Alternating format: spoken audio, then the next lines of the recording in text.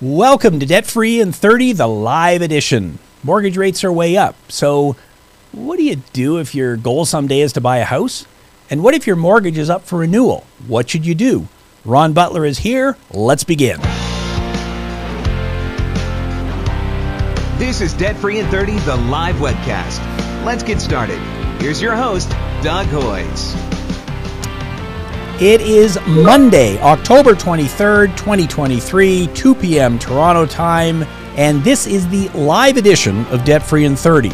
Normally, we record Debt Free in 30 on a Monday and release it Saturday morning to give us time to edit the different camera angles and create the show notes. But things are moving so fast that I thought we should go live so that we can give you the most up-to-date information possible. To do that, making his sixth appearance on the podcast, I'm joined by Ron Butler, founder of Butler Mortgage and the host of the Angry Mortgage podcast. Ron, welcome back. Are you ready to talk about mortgages? I'm sitting on ready. Fantastic. So here we go. So this is Debt Free in 30. This isn't the Angry Mortgage podcast. And since I don't know how it works when you're live on YouTube, we've decided to do this podcast with no swearing, just so we don't get banned. But I'm sure you're going to have no trouble expressing your opinions. Are we good there, Ron? Well, there's been a lot of questions about the swearing on my social media. There have been a ton of questions. I just finished explaining to someone in a reply that I actually can go a whole hour without swearing. But then, of course, as soon as the hour's up, I got to go outside and start cursing like a lunatic. So that's what happens. I got to store it up for an hour. Well, so what we're going to try to do is keep this to like 45 minutes, and then you'll be fine. So here's just cut loose. Just cut loose. It'll be fantastic. So again, you want to hear the swearing? Go to Angry Mortgage Podcast. We'll put all the links in the show notes. So here's the plan. If you're watching on YouTube, you can type your questions in the comment box, and we'll try to answer as many of them as we can. And I know that typing in all caps is generally considered to be rude, but for today, if you have a question, please type it in all caps, and we're more likely to be able to see it. So, Ron, I want to start with some history, okay? And we'll put some graphics up on the screen for the people who are watching on YouTube here, which I guess is everyone, because that's the only live version at the moment. On March 1st, 2022, the Bank of Canada prime rate was 25 basis points. You remember that, Ron, back in the old days? That's 1 quarter. I remember that. You remember that? Okay, so that's 1/4 of 1%, so virtually nothing. Then on March 2nd, 2022, which is exactly 600 days ago. So that's why we're doing this podcast today. It's actually a fluke, but it's exactly 600 days ago. The Bank of Canada raised rates by 25 basis points, meaning they doubled the interest rate, and they've kept on raising them 10 times in total in the last year and a half. And now the Bank of Canada target overnight rate after the most recent increase on July 12th is 5%. Now, our listeners are going, wow, from 0.25 to 5, that's an increase of 4.75. That's a lot. But of course, it's actually a lot worse than that, because to get from 25 basis points to 450 basis points, that is a 20 times increase, if I'm doing the math correctly. Now, by way of comparison, March 1st, 2022, the minimum wage in Ontario was $15 an hour. If it had gone up 20 times, obviously it'd be $300 an hour now. It ain't. I'm pretty sure that is not the case. As of October 1st, it's $16.55 an hour, so that's an increase of just over 10%. So obviously mortgage rates are going up a lot faster than what employees are earning. So first question to you, Ron, like, what are you seeing? What's happening in the mortgage world? Are these much higher interest rates causing a lot of consternation for people? Has it flowed through? What exactly are you seeing? Okay, for people who have mortgages, there's some people are blissful. I mean, some people don't have a renewal until 2026. They're a little worried about 2026, but right now their interest rate is 1.79%. So they're not too worried at all. They're 1.79% for the next couple of years. We got a bunch of people who are worried who are in variable rates. They're worried.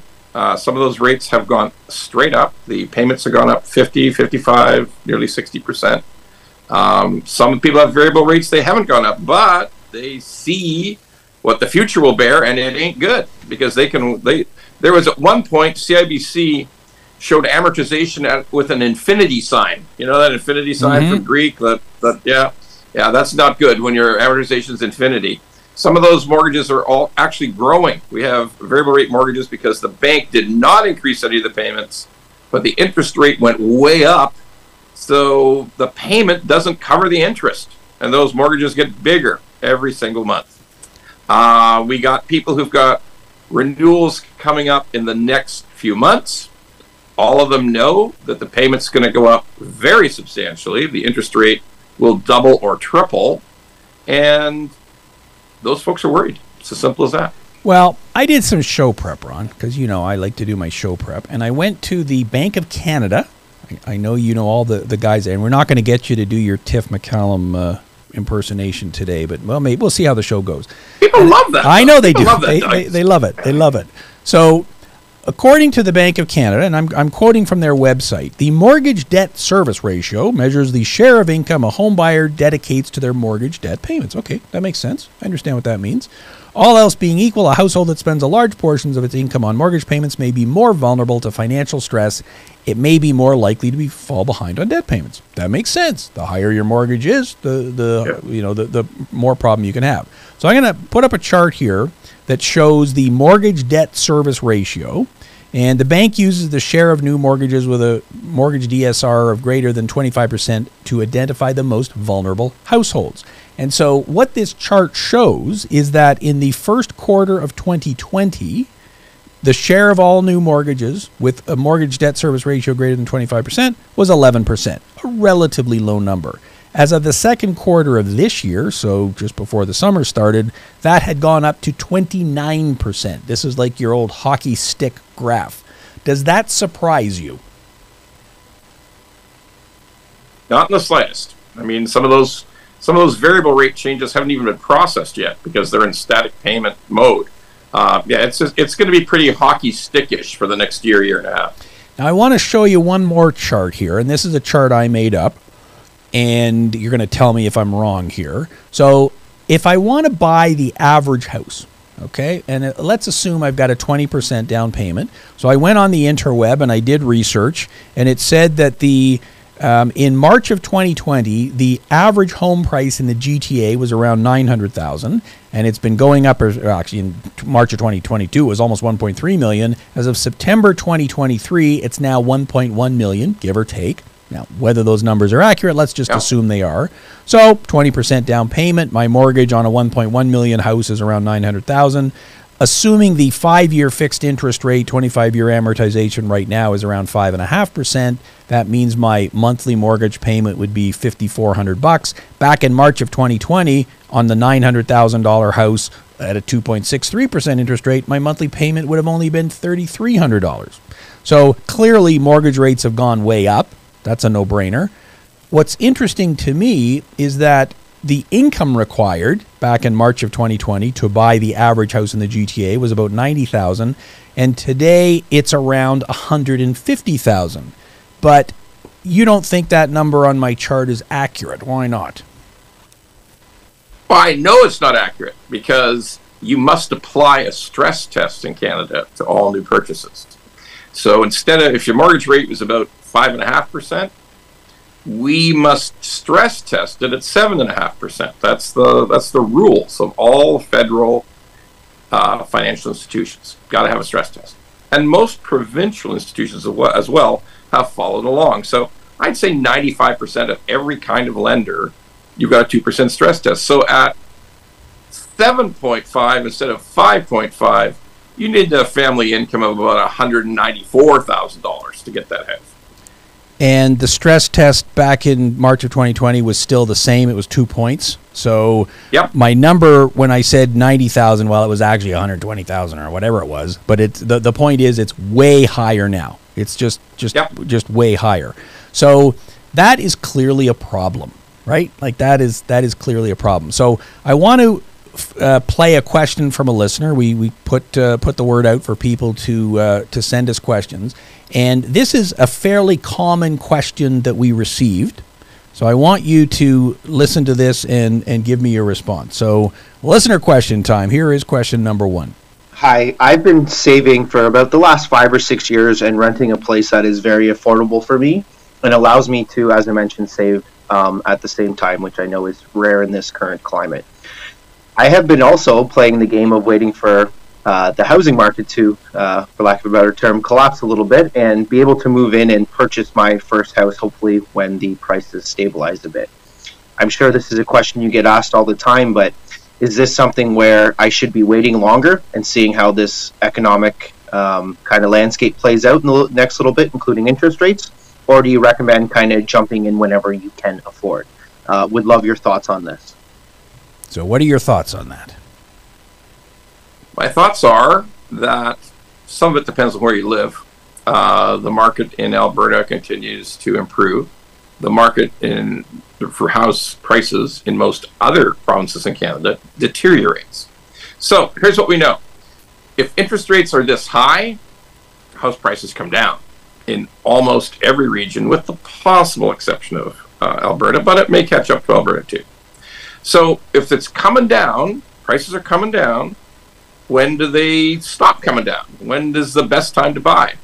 Well, if I'm one of those somewhat dubious folks who always say don't try to time the market, it's just time in the market, I would say the best time to buy is just immediately. But to my mind, that's completely false.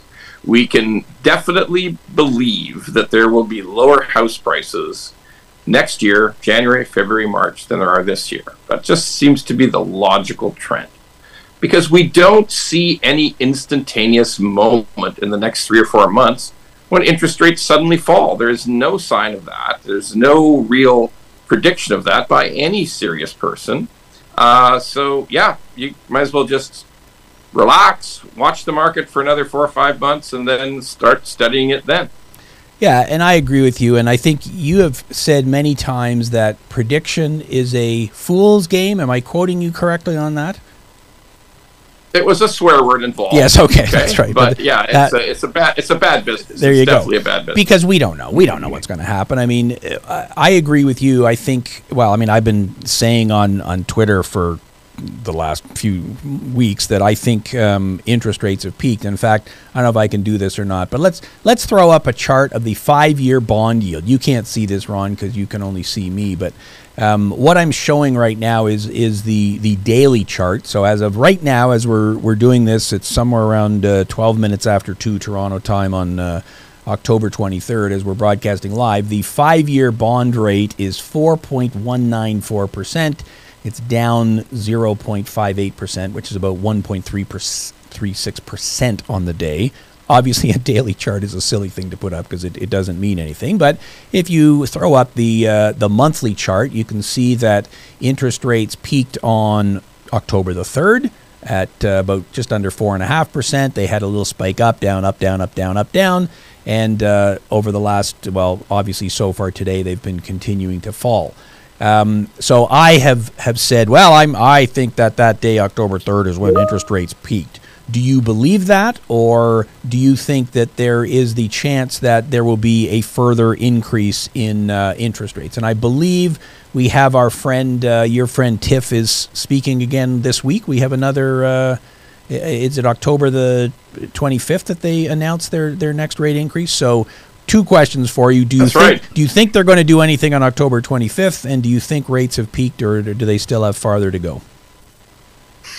I think there is no change on October 25th. I think that there is enough validity to the thought that the recession is just about to show up in the next quarter or two. There's enough signs, there's enough indications, because Tiff doesn't need inflation to be completely destroyed. He doesn't need to see the number 2. He needs to know that his plan works, that his plan of harming the economy, causing unemployment, causing economic contraction through increases in interest rates has worked. When he sees that it's worked, he doesn't have to do too much after that. It'll take care of itself. But there is the specter of what happens in the United States, because we are not in charge of what happens to the U.S. Federal Reserve. We are not in charge of what happens in their economy. If their economy continues to be extremely robust in the United States, and the Federal Reserve Chairman Jerome Powell wants to crush inflation harder, that he doesn't see the weakness that Tiff Macklin may see in our economy, he can increase. And if the Federal Reserve Governor increases once, twice, maybe 3 times, then our Bank of Canada doesn't have much choice but to follow along a little bit. In other words, they don't have to go up 50 basis points if Jerome Powell moves up 50, but they might feel the need to go up another 0.25%. It's all unknown. It's all speculation at this point, but there's a possibility. The possibility is lurking. So I can't advise anybody that to be sure that rates are about to tip the scales and start falling. I don't believe we're going to see that soon, but have rates peaked? Truth is, I don't know. And as we've discussed before, the bond market works somewhat independently of prime rate. It's got a definite correlation, but it's not just tied. So we're going to have to see what happens in the bond market, because the turmoil in the U.S. Treasury market is remarkable right now. It's movements that people haven't seen for decades. People haven't seen this since the great financial crisis, and in some ways, there's more at stake because the bond market's bigger than it was back then. So we're just going to have to sit back and watch. Might be the peak. We're just going to have to see what happens. And yeah, just sit back and fasten your seatbelts, I guess. So, okay, and I mean, obviously, I think they've peaked, but what do I know? I mean, if he announces that he's going to increase them later this week, you and I will both be surprised, but we won't be completely shocked. Like, it's like, okay, he's looking at inflation. He wants to keep inflation low, and the way to do that is to raise interest rates. Now, I think you and I are of the same mind that there is a massive time lag to all of this. So if you raise interest rates today or 600 days ago, it doesn't instantly crash the market. And in fact, when you look at the stats, the banks publish their default rates on mortgages. And what are the default rates right now, roughly? They are remarkably small. They haven't actually changed much during the whole course of this vast increase in interest rates. Now, I have to use the term basis point. A basis point is 1/100th of 1%. So the 90-day default rate for most of the last 18 months, 2 years, in Canada has been 15 basis points. That's less than 0.25% of all mortgage holders. Quite a bit less, like almost 0.5%, are in default. They're 90 days behind in their payments. And that is remarkably low for any country. I mean, maybe Switzerland's a little better, but the United States runs consistently higher than that at all times, even in good times. So what I'm suggesting is the default rate, the people who are really, really in trouble on their mortgages, it's minimal in Canada right now. We'll probably see a bit of an uptick at the next announcement of bank quarterly results. That's probably going to go up a little. But it would, if it doubled, Doug, if it doubled to like 34 or 36 basis points, that would just be the mean. That would just be the average mean of what default is. So we're currently running at half of normal. So it's actually pretty good. Okay, I don't understand. So I said in the intro, in my research here, that the Bank of Canada prime rate has gone up 20x. And yet you're saying that pretty much nobody's defaulting on their mortgage. How is that possible? Well, I'm saying it at the banks, at the big financial institutions. There's lots of people defaulting on private mortgages. There's people who are defaulting on mortgages with mortgage investment companies. There's people defaulting on their construction loans. But the big banks who underwrite these mortgages ferociously, carefully, the big banks who have to use this stress test so that everybody who got a mortgage 2 years ago had to qualify at a much higher rate. Big banks who, they can turn people down. And that means that some people who shouldn't have had a mortgage didn't get a mortgage from a big bank. They got it somewhere else. So that's what I'm saying. I'm not saying that everybody in Canada is paying on time. I'm saying the big banks and similar lending institutions are kind of super select today.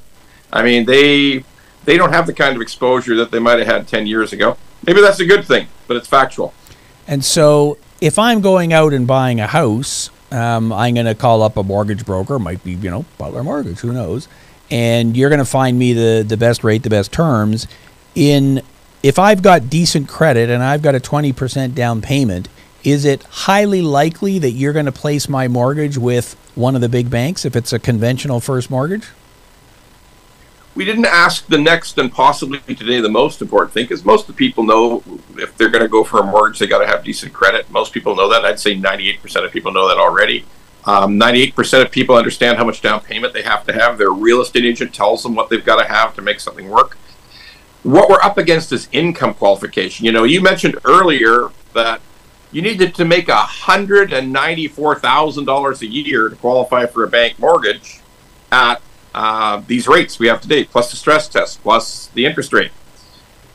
Not a whole hell of a lot of people have a family income. Sorry, there was a tiny swear there. Not a whole heck of a lot of people have a close to a $200,000 family income. If you look at it statistically, that's almost only 12, maybe 11% of the Canadian population even come close to that. So you might have a problem getting a mortgage, given what you just said, 20% down payment, great credit, but if you don't have enough income, you may not get that mortgage from a bank. And as a result, you then consider a private lender, is what you're saying. You can consider first an alternative lender. There are institutions that have been set up and have arrangements with the regulators, the bank regulators, to offer higher rates and lower loan to values, to offer mortgages to people who are in that sort of an income difficulty. But you may not qualify with them. And yes, in that case, you're probably looking at some kind of private lending, yes. And the interest rate charged by a private lender presumably is higher than what would be charged at a conventional lender? Which is... Yeah, the banks and their similar lenders like First National or MCAP, they are representative of the lowest rates people can get in Canada, the lowest mortgage rates. However, there's a whole cadre of others who are higher. Now, here's the interesting part. Since bank interest rates have gotten as high as they have, in some ways there's not a ton of difference. You know, we're looking at private lending today at about 9.5 on a first mortgage. So if a bank is 6.5 on that same mortgage, it's not double, it's not even 50% more.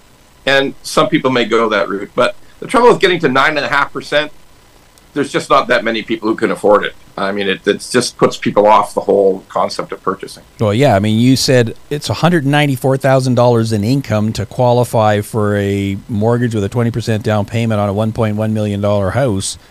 And that's at an interest rate of 5.5%. You jack it up to 9.5%. Well, of course, you're blowing through the numbers then. So that becomes a lot more. So okay. So for people who are watching us live again on YouTube, in the comments section, you can type your questions, put them in all caps, and we'll grab them. We did have another question that came in from a listener. I want to play that for you and get your response. So here's another question. Hi guys. 30-somethings here. We make about $110,000 a year. We've got about a 5% deposit saved for a $420,000 home. We're in the Niagara region, looking pretty much all over Niagara, maybe even a little bit outside. We've been watching the market. House prices don't seem to be going down where we need them to be, so we're just kind of playing down debt.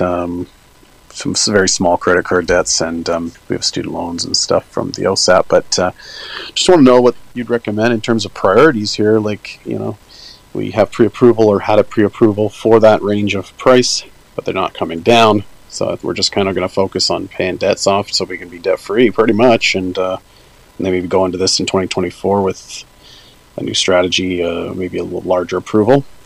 But just want to see your opinions on this. Thanks. What do you think? Well, there's never anything wrong with paying down debt. I mean, it is universally a good thing. There's particularly consumer debt, because consumer debt's running between 10 and 28%. So yeah, every time you pay down a credit card, it's to your advantage. Now, one of the first things I'd say about the house price issue, first thing I'd say is patience. Be a little patient. We might see a bit of a different world in the next 6 months. I'm not talking about 50% off, but I am talking about the possibility of another 10% price reduction from the absolute peak, maybe 15%. And the other consideration is move to Alberta, move to Edmonton. You're going to be able to get a beautiful house for $450,000. I get it. Not everybody can move to Edmonton. Not everybody wants to live in Winnipeg. Not everybody wants to move to Quebec. Maybe not. French might not be strong. I get it. People do want and deserve to stay in their homes, where they live, where they have friends, where they have family. I get it. But the reality of life is the house you can buy in Edmonton for $450,000 is beautiful. It's huge. It's fabulous. And it's in a great neighborhood. I know, it's crazy, right? I mean, $450,000, buy a beautiful home. By the way, if you can get the right kind of visa, for $350,000 US, you could have the most gorgeous home just outside of Houston, Texas that you'd ever want. So there are different prices in different places, for sure. But be patient. Things may change in the next 5 months. Yeah, and you're right. It's, if I have a job working at that company over there and I'm in the office 5 days a week, the commute from Edmonton to Mississauga is a real bugger every month or every day. That was a half a swear word. I know. Sorry, we're going to edit both of these things out. I don't know if you can edit a live broadcast or not, but and I agree with you. Your initial comment there about paying down debt. Obviously, I'm in the debt business. This is Debt Free in 30. That's the name of the podcast, and I'm a big believer in keeping your debt as low as possible, particularly if you've got consumer debt. If you're carrying interest on a credit card at 20%. There is no way there's any investment where you can be earning 20% after tax. That's just not a thing. So getting that paid down is obviously a no-brainer. Now, I want to ask you about the perceptions of people that you meet with. So I, like you, talk to a lot of people. I mean, I talk to a lot of people every day. And if I'm talking to someone who's in their 20s or 30s or maybe even in their 40s, they say to me, you know what, I will never buy a home. It's just not a thing. They have completely lost hope. And losing hope is bad, of course, because it leads to one of three possible outcomes. Either you go, well, life goes on, but I guess I'll never own a house, but I'm perfectly happy renting, so no big deal. I can travel more. It's all good. The second response is, well, I start engaging in some more risky behavior because I want to build up the money for a down payment. I want to buy that $1 million condo or house, so I need to accumulate a couple $100,000 for a down payment, but I can only save like $5,000 a year given the job I'm at, so it's going to take me 40 years, so I'm going to invest in stocks or crypto or NFTs or whatever it takes to make a buck, and obviously that's dangerous because you can end up losing a ton of money. Or the third option is I just give up. I say, you know what, this is hopeless. Why bother even trying? There's no point in working hard and trying to get a better job if I'm never going to be able to earn enough income to advance. I might as well work as little as possible and, I'm just going to say forget it. And I'm hearing that more and more from people. Do you hear that same sense of hopelessness? And do you have any comments or advice on that other than what you already said, which is to be patient? Well, I hear it constantly. I even hear it from our own employees who are in that age bracketing, who are between 28 and 38 years old. And it's serious. It's serious for this country. It might be a reason why if an election was held today, the federal Liberals would lose 100 seats. I mean, it's people are angry. People are they're upset. I mean, how did this happen? What's the fairness of this? What is the fairness that a person 20 years ago or 25 years ago only had to pay between 3 and 4 times their average income to purchase a home in Ontario or in parts of British Columbia? And today that number looks a lot more like 10 times. Like, what happened in 20 years? First of all, wages were stagnant, but these house prices went completely nuts. I have another catchphrase I use, but we're not using it today. The reality is that they have every right to feel badly used. I mean, like, what happened in 20 years? That it used to be 3 or 4 times income? Welcome to 9 to 10 times income for me. For me, that 30-year-old person. How did this happen? Why did this happen? What's the failure of my government? What's the failure of my community? How did this happen? It's an excellent question. And so far, every politician, whether it's federal, provincial, municipal, has been a complete failure at answering that question. I mean, you literally couldn't find worse outcomes than on the housing file in the last 10 years, or worse, or absence of solutions, absence of a fix. We're in the middle of it, and people are mad, and I think it's going to reflect in voting patterns. Yeah, and we should also acknowledge that this is just not a Canadian thing. These issues are in many other countries as well. because many other governments have enacted the same kind of policies. Well, it kind of is the same everywhere. I mean, you made the comment earlier that interest rates in Canada are very closely correlated with interest rates in the United States. That's just the way it is. So even if we do have a new government, is there anything specific they can even do to fix this mess? Or is it there's just nothing more that they can do? Well, there's actually a ton of things they can do. They can radically restrict not foreign buyers of homes. They can radically restrict foreign money coming into the country to buy real estate.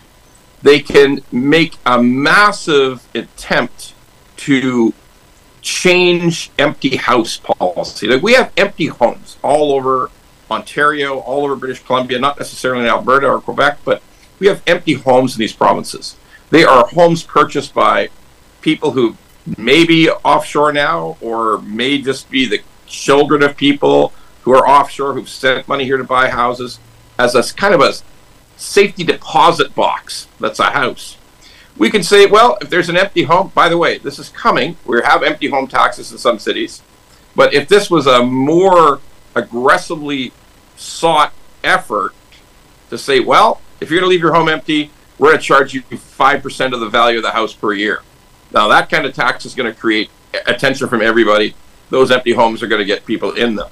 Next, restrict foreign money coming into the country. That'll be a big bonus. We're listening today to governments all over the place. They're talking about restricting short-term rental. At the end of the day, Airbnb in most situations just represents an illegal hotel room. It's taken long-term rental and turned it into short-term rental. And it's also turned possibly first-time buyer homes into a kind of an illegal short-term rental. Now, how does that affect people buying homes? How does that affect prices? Well, if you're going to turn your condo intentionally into an illegal hotel room, you could derive a lot more revenue and a lot lower property taxes than a hotel does, or that a long-term rental, or that even you could do as a homeowner. It's just a source of profit. And let's face it, in 2021, in Southern Ontario, 1/3 of all home buyers were investors. So that means a whole lot of people who might have wanted to buy a house didn't get the chance to buy a house to live in. So there are a ton of things that could be done, and if we start to take legitimate action on these things, it could help. Well, and what I'm going to do is I'm going to get Sean to put up on the screen your Twitter handle, which is now, of course, called X, and so all the politicians who are watching can tweet you, and you can give them a full breakdown on what they should do. They've never listened to me, so whether they'll listen to you or not, I don't know. But it's at Ron Mortgage Guys is how people can find you. Now, we got another question from a viewer here. We have two pre-cons, one at 1.1 that might not appraise. Would it make sense to assign it at a loss since there's no real mortgage pay down for years at these rates? So just so everyone watching knows what pre-con means, that means pre-construction. So I'm buying a condo, they have to build the building. So the builder says, hey, I'm going to sell all the units in advance. Everyone give me $100,000. Now I've got money to put the shovels in the ground and start building the building. And it's going to take 2, 3, 5 years to build the building. And when it's actually built, then you give me the rest of the money. The problem is, as this person says, we've got we bought the pre-con assuming a price of $1.1 million, and now that the building is about to be finished, it is appraising for less than that price. So the question is, would it make sense to assign the pre-con at a loss since there's just no real mortgage paydown for years at these rates? So the correct answer is probably yes. I have to say probably because there is a bunch more analysis has to go into it than just an online question. But look at it this way. If you may not even be able to get a mortgage, like the rates may have gone so high that your only option is for private lending, and that's a terrible option in many cases, or you can't do anything at all. You don't have enough money to deal with the appraisal failure.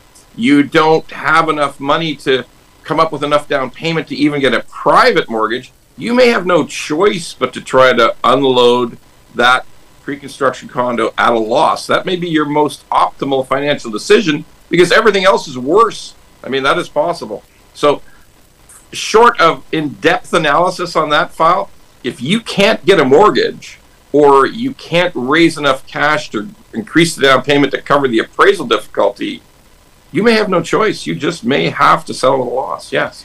Yeah, and you made the comment about more in-depth analysis, and I think that's a very good point because we're not dealing with full information here. This is a YouTube podcast at the moment. My advice to everyone in that situation is talk to an expert. If it's a mortgage issue, then you should be talking to a mortgage broker. If you got more debt than you can handle, probably talking to a licensed insolvency trustee wouldn't be a bad idea. Because if you're potentially having trouble closing on your pre-con, well, perhaps you've got other debts and other issues. Clearly, you don't have $10 million sitting in the bank, probably, or else we wouldn't be having this discussion. So I think you definitely want to look at all the different options, make sure you are considering what the correct option is. Because so I bought the condo, I put down, I don't know, $100,000 up front, and then maybe there was a milestone where I had to put in a bit more money, but the big number is coming due when the building closes, at which point I need to get a mortgage for $800,000 or whatever the number is. If I can't get the mortgage, then obviously I can't close on the deal, so I assume the builder is going to sell that pre-con to someone else, and they're going to keep my deposit, obviously, but if the prices have come down so much that even the deposit doesn't cover whatever it was supposed to cover, in other words, the builder loses money on the deal, I guess they've got the ability to come after me for the shortfall, right? They will absolutely litigate for the shortfall because the case law in Ontario is perfect. Not perfect in every province, and there's different rules in every province about this stuff, but in Ontario, if the construction company, the developer has to sell at a further loss than your deposit covered, they're going to litigate you. They're going to sue you. They're going to come after you because the case law says in all cases, they win. I mean, there's been tons of case law on this over the last 20 years. It's very old law. It's very established. They're going to win. And at that point, they may be driven, that person may be driven to call you, Doug, because that's the only escape from having, once a court has said you have to pay another $100,000, that's really the only escape from it. Yep, and I've shown this chart as well many other times, and that is the Hoyes-Michaelis Homeowners Bankruptcy Index, which shows the number of people who are filing an insolvency with us who own a home at the time they file their insolvency. And back in 2011, it was around 35%. So about a third of my clients owned a home at the time they went insolvent, but it didn't really matter because house prices were so low, there wasn't much equity in it, it wasn't a big deal. But now, here we are in, well, this is our data goes back to September. Last month, it was 5%. So back during 2022, it was 0%. Everybody who owned a home was fine. They weren't filing insolvency.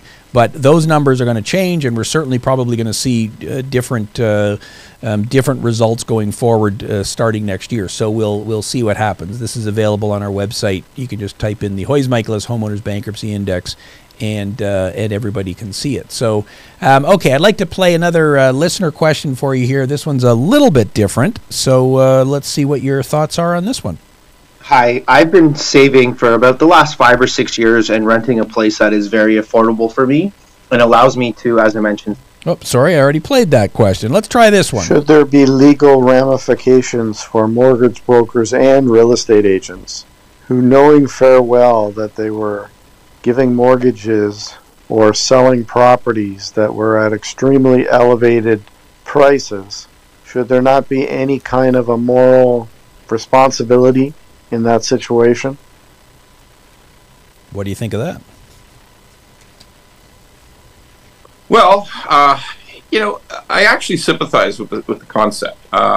It doesn't work under law, it doesn't work under capitalism, but I sympathize with the idea that some people feel misled.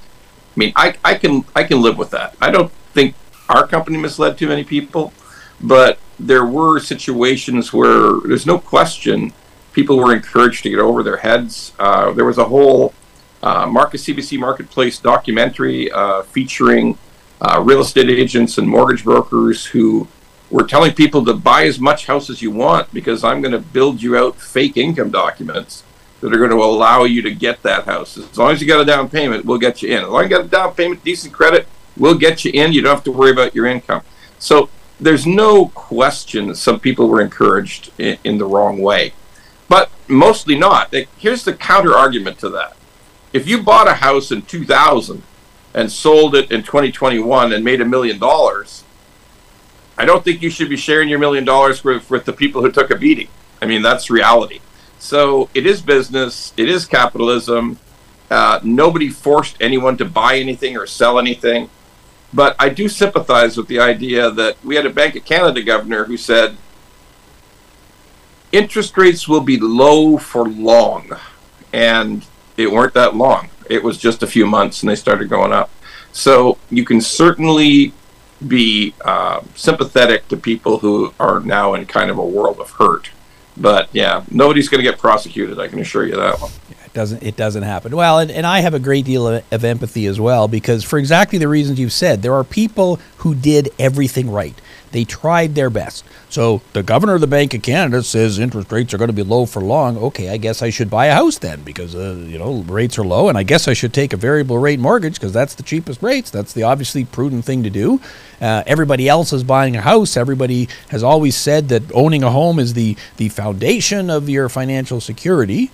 Even though I did write a book where I said the opposite, but that's another story for another day. But and so what are you supposed to do? You talk to your parents and they say, well, we bought a house in 1950 and look at how much it went on, our grandparents. Everybody, it has always been the correct strategy. And in fact, prior to last year, you go back 5, 10, 15, 20 years, the correct strategy was buy as big a house as you possibly could, get as much a mortgage as you could, lever yourself up as much as you could, because even if you bought the worst house in the worst neighborhood, it still went up, and lower interest rates saved you, and that was that.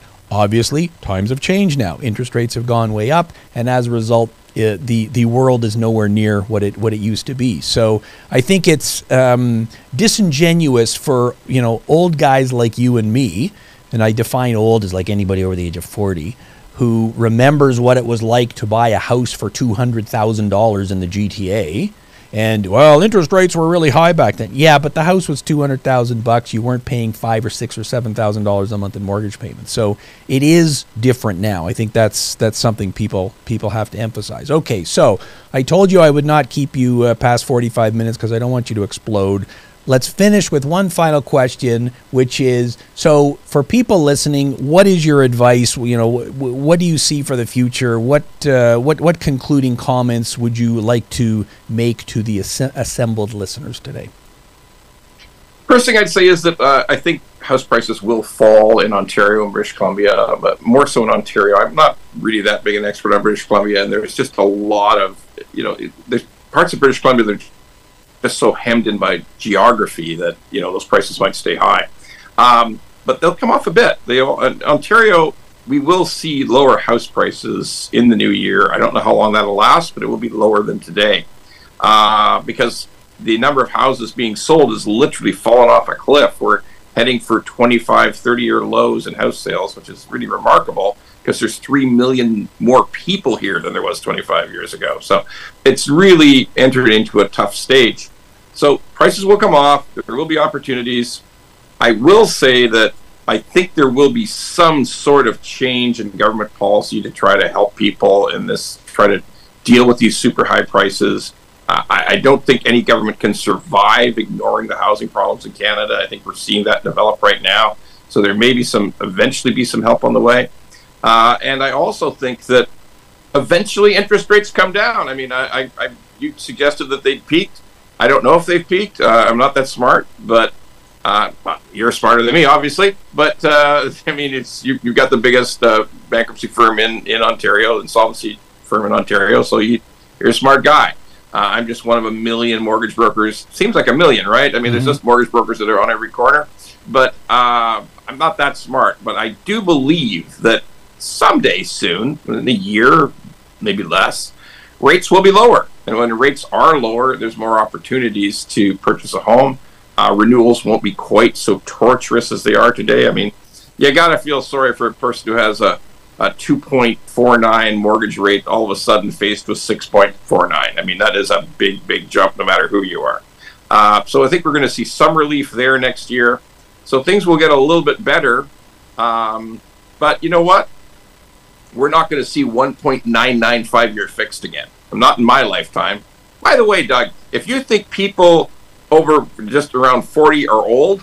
I've got body parts I'm willing to sell to get back to 40. Okay, like honestly, like there's a couple of pieces of me I could give up if I could get back to 40 years old. That's for sure. Well, I'm 59, so 40. I guess you're right. Seems like a long way in the past. So and you know, in terms of my level of intelligence, Ron, just because someone has a podcast on YouTube doesn't make them smart. That's a thing that's a certainty. Yes, absolutely true. Both you and I know for sure. Well, thank you very much for being here. I really appreciate that. So we're going to put it up on the screen here. People can find you on X, the X platform, which used to be called Twitter, at Ron Mortgage Guy, butlermortgage.ca. We'll put links in the show notes to everything. My concluding comment is going to be, well, we're in for interesting times. That's for sure. Like, I don't know what's going to happen over the next few months and years, but it's certainly going to be interesting. I think the basic advice to everybody is the same. You know, keep your expenses low as possible. Kind of hard to do with food inflation and all the rest of it. Build up as big a down payment as possible before you buy a house, and you gotta hope for the best. And Doug, we got to get you. Thank you so much for having me, but we got to get you on TikTok. TikTok is vital. I'm on TikTok. It's the most fun you could ever have. You can swear all you want to swear, and you don't have to dance. People think you have to dance. You don't have to dance on TikTok. Well, you young guys, you're all on TikTok. I'm a little more stodgy, I guess, but well, I will take that under advisement. That's my answer to that question. I'm not really sure what TikTok is, so I'll have to investigate it. Ron, thanks very much. I really appreciate you being here. Thank you so much, Doug. Appreciate that. Thank you. So if you are watching on YouTube, which of course you are if you're watching the live broadcast, please like and subscribe, click the notification bell. We have a new show every week, usually Saturday morning. Most of our listeners are on audio platforms like Spotify, Apple Podcasts, or wherever you get your podcasts, so please subscribe. I don't know if we're on TikTok, so I can't give you any comments on that. I'm sure we must be there. Ron Butler's podcast, the Angry Mortgage Podcast, is released every Tuesday, so that means there'll be a new episode tomorrow. And he also has lots of special editions. So again, links in the show notes. That is our show for today. Thanks for being here with us live. Next week, it's back to our regular format. Please like and subscribe. Until next week, I'm Doug Hoyes. That was Debt Free in 30. Thanks for listening. That was Debt Free in 30.